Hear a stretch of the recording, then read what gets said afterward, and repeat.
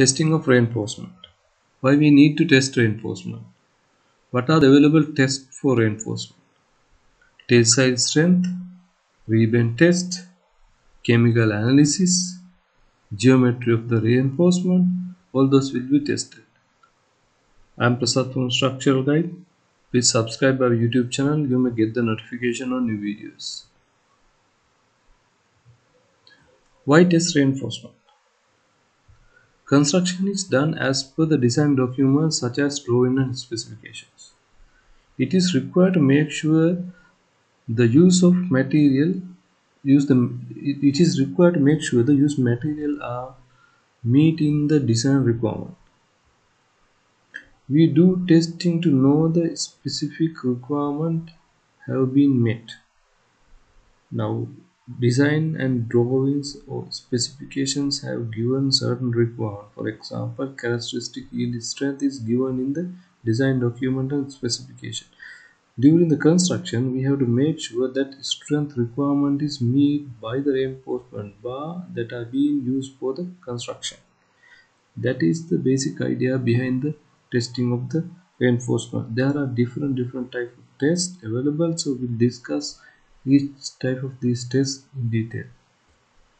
Type of reinforcement test: tensile strength test, rebend test, chemical analysis, geometry of the reinforcement bars.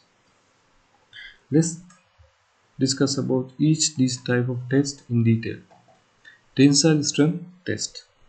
This is most common test we use in the construction. Mostly we do the reinforcement tensile strength test. The tensile strength of the rebar and its yield strength is very important in the design. Rebar should have a characteristic strength assumed in the design.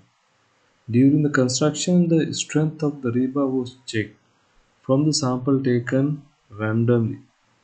One test piece per 330 tons with at least 3 test pieces per nominal diameter is the sample criteria specified in the BS 4449/2005.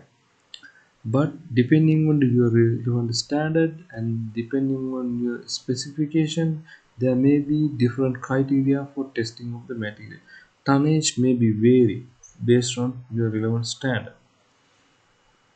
Characteristic yield strength of the reinforcement, tensile strength of the reinforcement, percentage of the elongation, and mass per meter, all those will be evaluated from these tests. Rebend test. The possibility of forming surface cracks in the reinforcements when they are bending is checked in this test. Rebar is bent, twist, and see whether there are cracks in the surface. In the bending test, you bend the reinforcement and you observe visually there are cracks in the reinforcement. The bend the test piece to an angle of 90 degrees around the meridional with diameter not exceeding those specified in the standard. Edge the test piece and then rebend back by at least 20 degrees. The specimen can be accepted if no sign of fracture or cracks visible.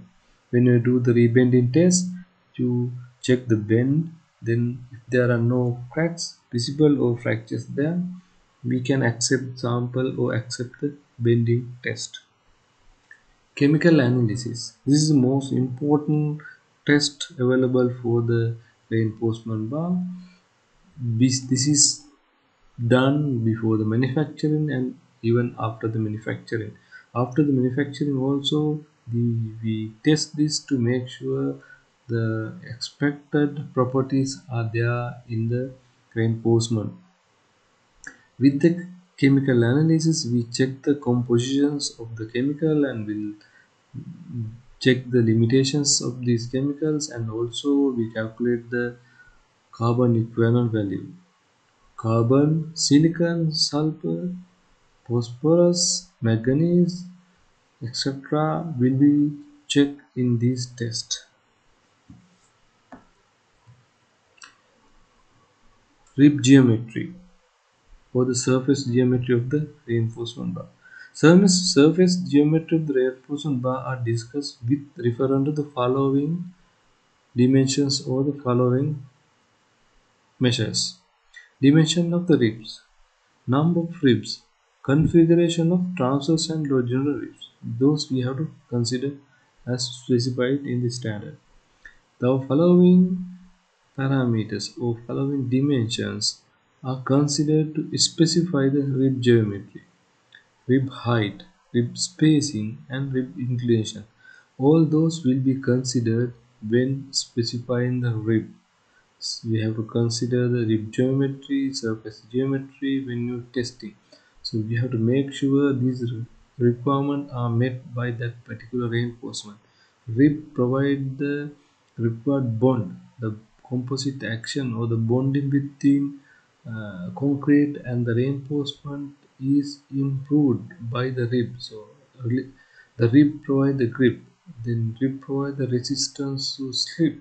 Therefore, the rib shall be as specified in the standard. With that, we end today's discussion. Today we discuss about reinforcement testing. What are the reinforcement testing? Why we test reinforcement? And we meet again from new video. Thank you very much for watching our videos.